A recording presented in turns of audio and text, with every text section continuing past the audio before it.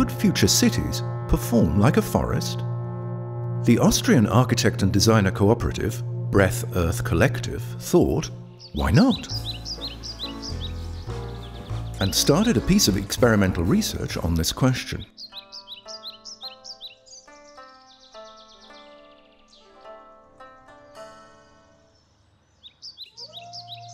We found out that the most important food is air. We tried to find solutions where you can build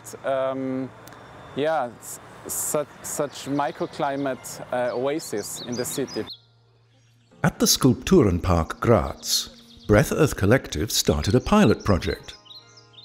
The idea of Evapotree in Skulpturenpark was that you have a very powerful, very small element that can be everywhere, also somewhere in the city, that can produce good and clean air with a high amount of oxygen. We don't need electric power, only a little bit to bring the humidity in the air by these fog nozzles. Then everything else is working with the plants, what they're doing all the day, everywhere on the whole planet. In the meantime, Breath Earth Collective have begun to disseminate their Evapotree concept to cities like Vienna and others. What we really want to bring in the world is that these solutions for climate change or even little oases can really have a beauty and you can love them and you can really enjoy them.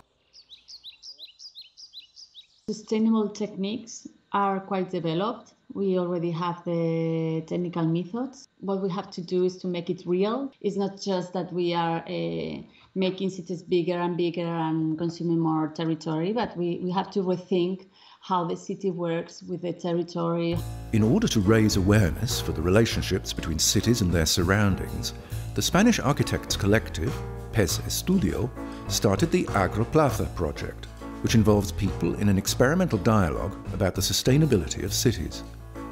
Other communication projects, such as the Klima Champs app from Graz, which is intended to motivate people to live sustainably in the region, have similar goals.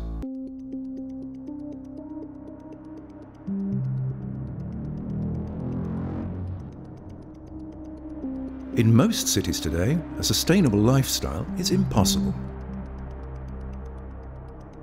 The uncontrolled growth on the outskirts of the cities has made people dependent on cars.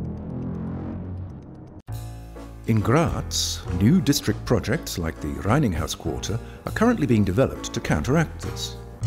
Two important things: mixed use and density. In fact, if you decide to live in Reininghaus, there are not so many reasons why you have to leave Reininghaus. There is excellent bicycle infrastructure, then there is very attractive public transport, and there are many restrictions concerning car traffic. This begins in your own building. If you own a flat in Reininghaus, it's not possible to come to your car without leaving the house. You cannot just enter a lift and go downstairs and there is your car. You have to go out of the door just the same way like you have when you go to the public transport. So we wanted to make it a fair competition between the car and other means of transport. But it is another factor that has the greatest influence on the resource consumption of cities: the economic conditions under which products are manufactured and profits are made with them. We have to switch from the linear system to the circular system, which means that we can use, reuse, repair and also recycle materials, buildings again and again. There are so many products, so many resources in our cities. In the beginning of the design process or in the beginning of producing a product, we should think about, do we really need it?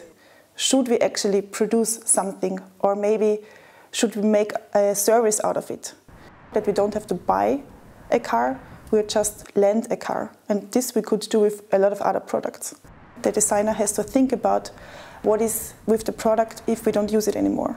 And steps before recycling it should be reusing it, reselling it, repairing it, upcycling it, and then one of the last steps is recycling it.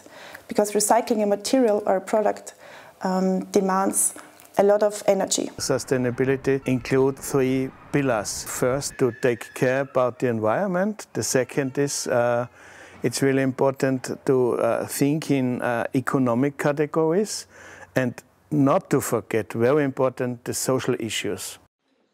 Reusing actually demands a lot of engagement, because reusing, it could mean that you change products on a swapping party, or you bring it to a second-hand shop, you borrow it to your neighbors. So it's more a social engagement actually.